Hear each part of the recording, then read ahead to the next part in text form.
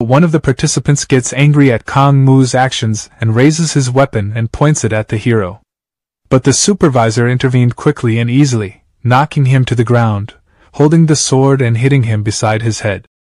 As the hero observes the female supervisor, he seems to have been impressed by her abilities, so he thinks it would be useful to test her. Strangely, the hero's shadow extends, and a strange being emerges from it, which is the goblin with the red hat.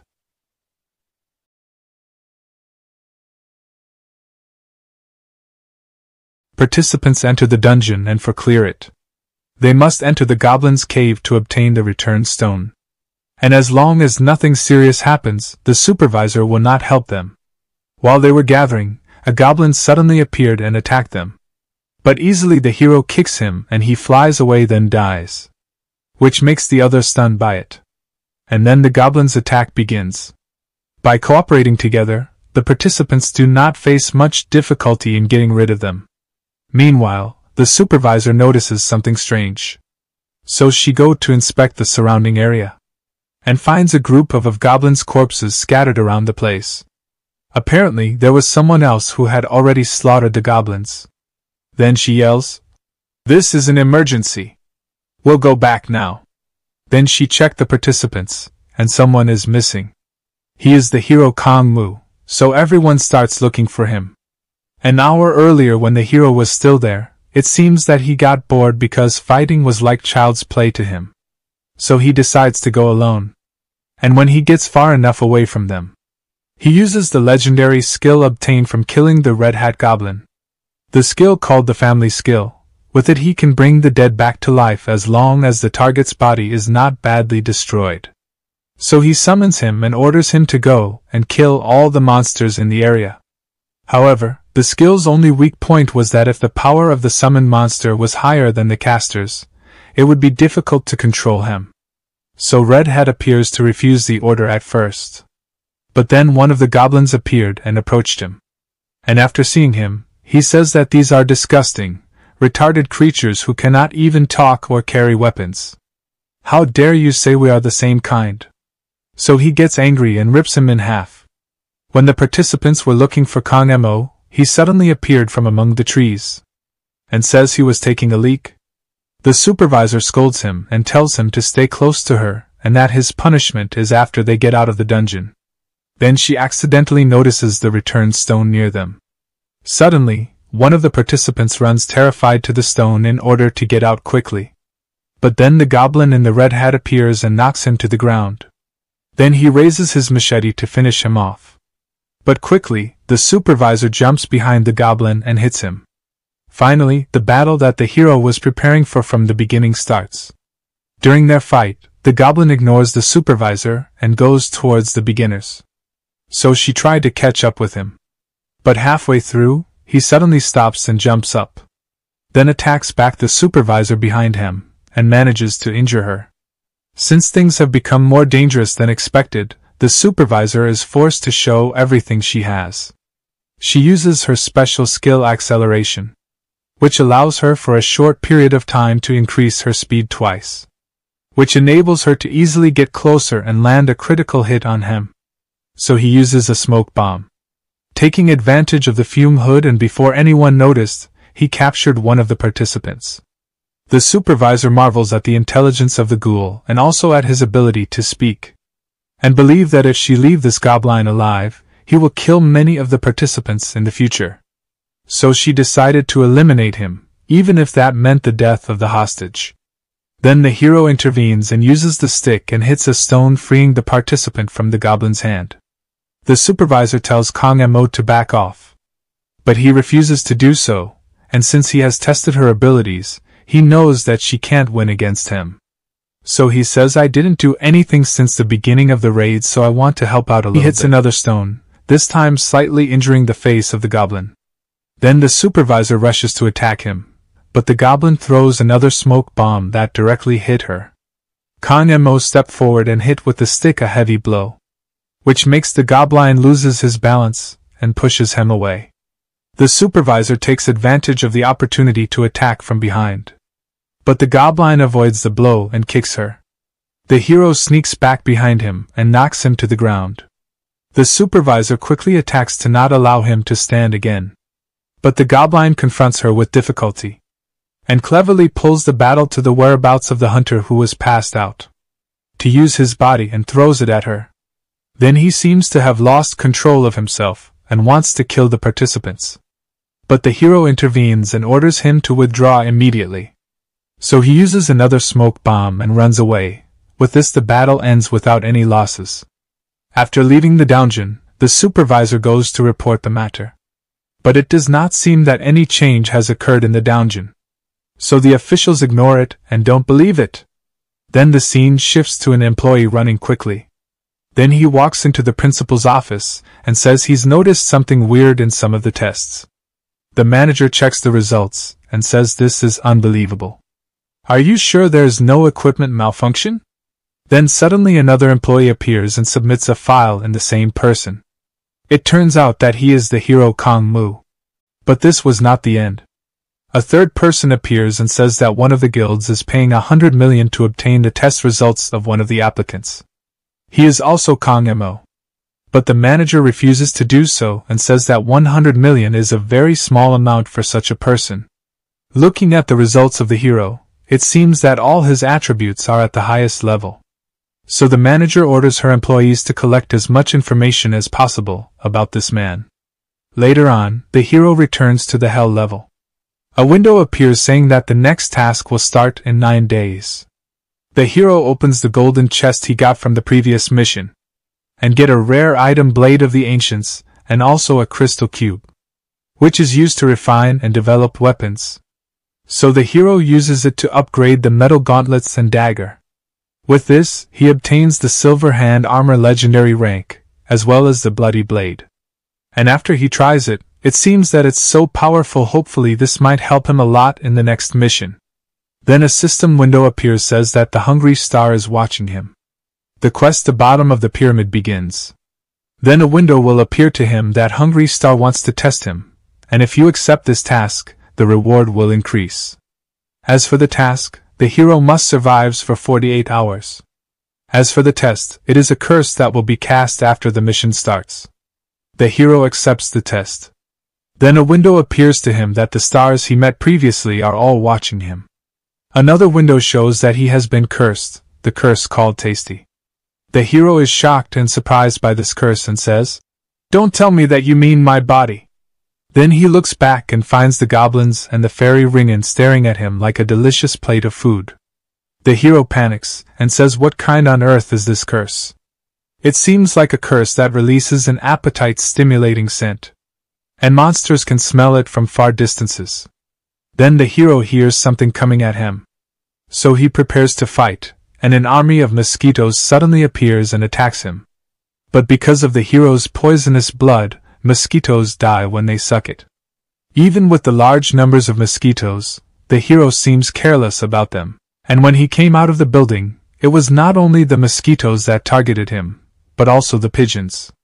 And with this he is being ludicrously chased by an army of pigeons and mosquitoes. While chasing him, he reaches the end of the road and jumps off the cliff saying, "Give me something I can fight properly." When he lands, it seems that his request has been fulfilled, and a group of monsters are waiting for him. So the hero seems happy with that, but he soon changed his mind. These ghouls seem to have great physical strength, so they can easily block his attacks. When someone catches him, he grabs the hero's head and bites it. The monster surrounds him with a large numbers. And every time the hero comes back to life, he is eaten alive again.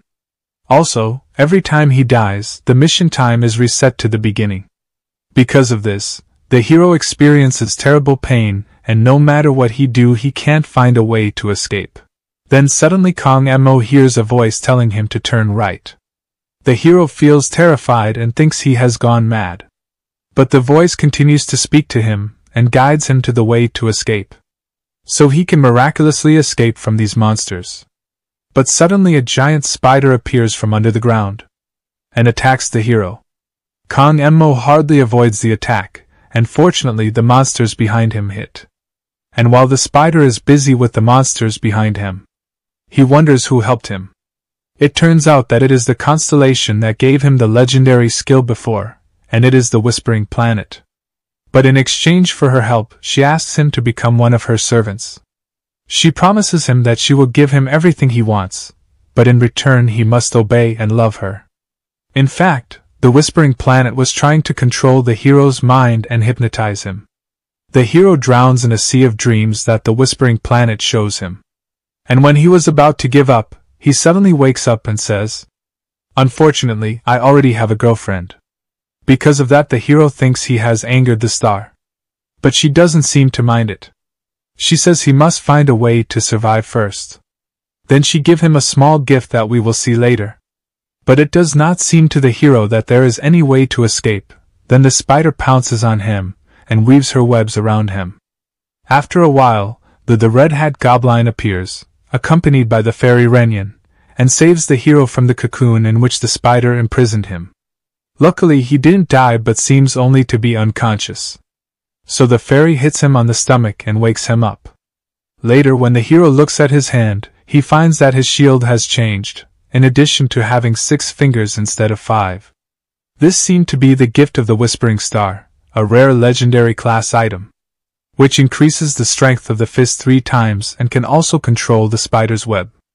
The hero looks very happy with the gift, especially the spider web. Later, the ogres gather at a narrow tunnel, and it seems that the smell of blood has attracted them to this place. Then a full mosquito appears and pinches one of the monsters. Surprisingly, other monsters attack him. It appears because the hero has tamed mosquitoes and made them suck his blood. Then they would go and dump the blood inside the monsters. That's what makes the monsters attack each other. Through the spider's web, the hero can locate the monsters. So he continued to manipulate them for a good period of time, but another group of monsters appear that are smarter than the orcs. Where they cut the spider's web, so the hero cannot locate them. And when they get close, they appear to be a group of zombies in army uniform. The hero attaches his blade to the spider's thread, then hits the zombie heads from afar and eliminates a large number of them. But this does not seem to be enough, so he decides to escape to the roof, but when he climbs, another group of zombies was waiting and shoot him with rifles. But this was not the biggest problem. Because of the curse of the blood he obtained, another group of orcs monsters appears behind him. From nowhere. Thus, it is surrounded from all sides. Then the orcs and zombies start attacking together, and a system window appears saying that the time remaining until the task is completed is only 46 minutes. But this time is enough to tear the hero several times. The hero takes out the crystal cube and eats it. This was in order to renew his mana and uses the skill he was avoiding because it drained mana fast. It is the dominant ion skill. Through it, he can intimidate and terrorize monsters and control them if they have a little intelligence. So he controls the zombies and orders them to attack the orcs. It works, but it does not seem that all zombies are under the hero's control, because some of them were outside the skill range. And when the zombie is about to kill the hero, the red-hat goblin appears. And he chops off the heads of zombies and says to the hero, "You should thank me for this later." And he continues to kill monsters. But the hero's mana is quickly depleted. And when it's run out, he will lose control of the orcs and will inevitably die. So he looks around and tries to find a solution.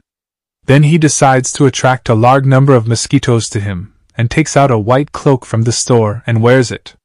When mosquitoes attack him, they cannot penetrate the cloak, so they attack other monsters in the area. This may save him some time until the end of the task. But the hero loses his caution a little and a zombie approaches him and bites his leg. The hero gets angry and crushes the zombie's head, but because of the bite he loses a lot of blood. And if this continues, he may die because of the fast draining of his blood. So a crazy idea comes to the hero head, where he commands some of the mosquitoes to attack monsters and suck their blood. Then the mosquito returns and injects the monster's blood into the hero. The hero screams and falls to the ground. Then his body begins to change and he turns into a monster. And he starts screaming like a madman, pounces on the monsters, then grabs the head of one of them and eats it. Then a window appears after that says you have obtained the title of Lord of Hell. With the influence of this title, the hero can increase his physical abilities by 30%, but in return his blood is drained by a large amount. The hero is gripped by a great desire for blood. So he starts randomly attacking monsters. And he chops up a large number of them. But the orgs weren't that weak, so someone managed to punch the hero. Then he grabs his head and crushes it on the ground. Quickly the other gather around him and pin him to the ground. Then they starts to rips his intestines out and eats them. Gradually the hero starts losing his consciousness, and when he was about to die, the monster inside him awakens. And he bites the ogre from his head and eats it. Then the waterfall of blood begins and the hero says, "Since the beginning of this stupid mission, I have been eaten all the time, but now I will eat everyone." The hero jumps high in the sky and fall on the ground, destroying everything beneath him. And the massacre begins, but this time not against the hero, but against the monsters. He catches one of the monsters and smashes his head like a watermelon. As for the others, he cuts them into pieces until the last one of them. A mountain of monsters gathered under the hero's feet. Unbelievable massacre in human history have happened, where one human single-handedly took down an army of monsters. Or rather, half-human. After many crazy and horrible events, the mission ends successfully. And the curse and negative effects are removed from the hero. And the hero lies under the red moonlight, surrounded by a pile of corpses. Then he says, "I am so hungry.